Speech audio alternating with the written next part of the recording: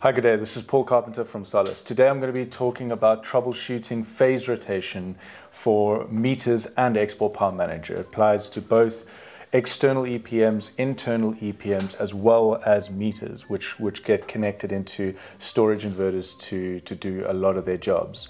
It is extremely important that these phase rotation issues are troubleshooted and are correct, because if they aren't, you will be getting firstly inaccurate values for consumption monitoring, which is a pretty big problem, and then obviously it will not be able to do its job correctly. If it's doing export power management, it will not be able to do that correctly. If it's doing self-use for hybrid and storage inverters, it will not be able to do that correctly if there is a phase rotation issue.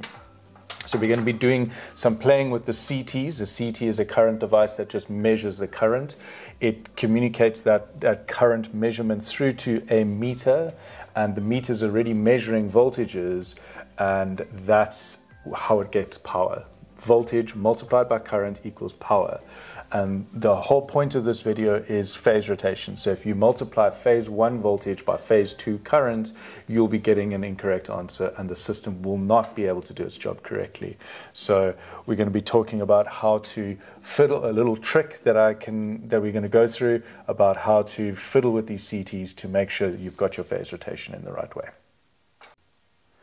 Please refer to my theory presentation on why this test and why the theory of an in-phase voltage and current will generally have a higher real power value than an out-of-phase voltage and current. So the thing that we're going to do here is put all three CTs on one phase, and then we're going to look at the real power readings on the meter that we're testing, the Eastron meter that we're testing here, and we're going to see which of those phase powers is the highest, and that's going to tell us which CT is the correct CT for that phase. And then we'll take the last remaining two, the lower real power values. So if phase 1 is the highest real power value, we'll take 2 and 3 CTs because it's labeled, and we'll put it on the next cable.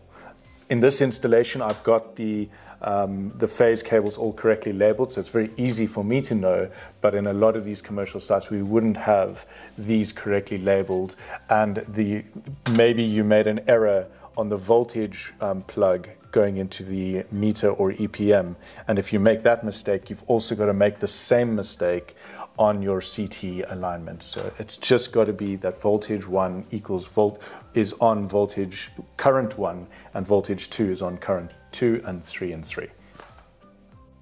Okay, so we're going to be fiddling with these CTs to get this meter measuring correctly. Currently it is measuring correctly because I can see these two meters are measuring the same. We've set up a hybrid inverter to force charge at a certain power. So what's very important with this test is that we get real power flowing through these cables. Not real power flowing into the devices, but through these cables there needs to be current flow. Current needs to be flowing through each of these cables for this to happen. So on a commercial site, this could be quite difficult, but generally turning off the PV inverters, turning off the hybrid inverters, or turning off all the generators and just leaving that commercial site to do its general consumption and power usage is enough to get this test working and give us the ability to calculate or work out which is the correct phase rotation. So I'm going to remove all three CTs because I don't know, especially being on a commercial site, maybe I've got the luxury that I know that this inverter is charging at 6 kilowatts or 5 kilowatts or something like that.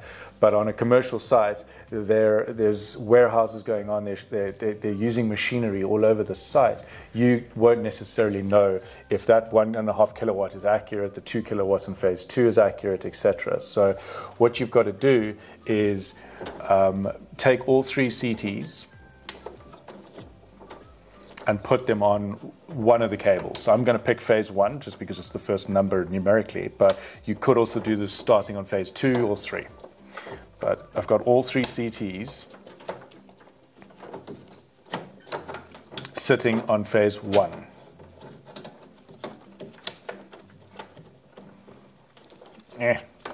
Not both cables, just phase 1.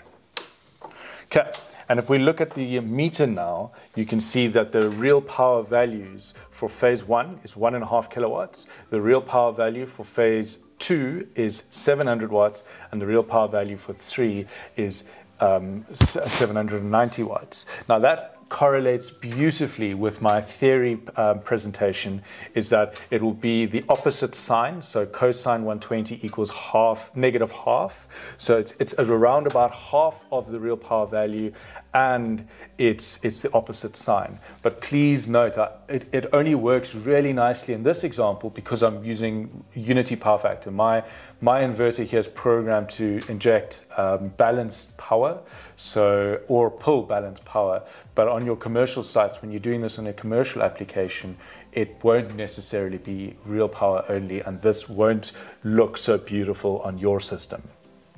But that is telling me, so using that theory, the correct CT for that phase that I've got this cable, yes, it's brown in my system because we want to be as beautiful as possible, but in your site it might be the incorrect color or have no color, so you just have no idea if this is phase 1 or 2 or 3, so you'll have your CTs around it and you don't know which one of these CTs is the correct CT. And that's the whole point of this troubleshooting step, is we now know that CT labeled 1, which is that short cable here, it's only it's a 1 meter, 2 meter cable, so I can work out that I only need to remove the other 2 CTs because those are the incorrect ones. That first CT is definitely the correct one.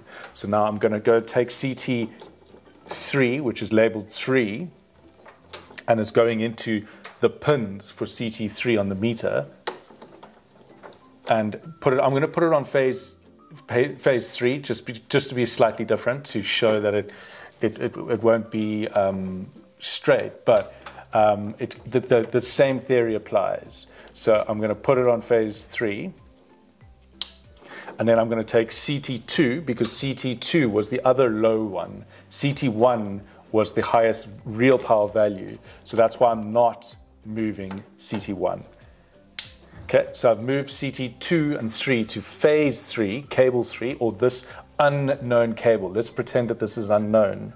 And then I look on the meter again, and the highest value of real power is the correct phase. So we might have that hybrid inverter doing some slight changes here, and it's changing its discharge power, which is still fine. But here you can clearly see that one of those real power values is significantly lower than the other, which if you followed that theory, it tells us that that is the correct phase. So CT3 is the correct CT for this phase, this cable that we've got here. I know it's phase 3, but if you don't know it's phase 3, your CT that's labeled 3 or going into the pin 3 is the correct CT. So I can just remove CT2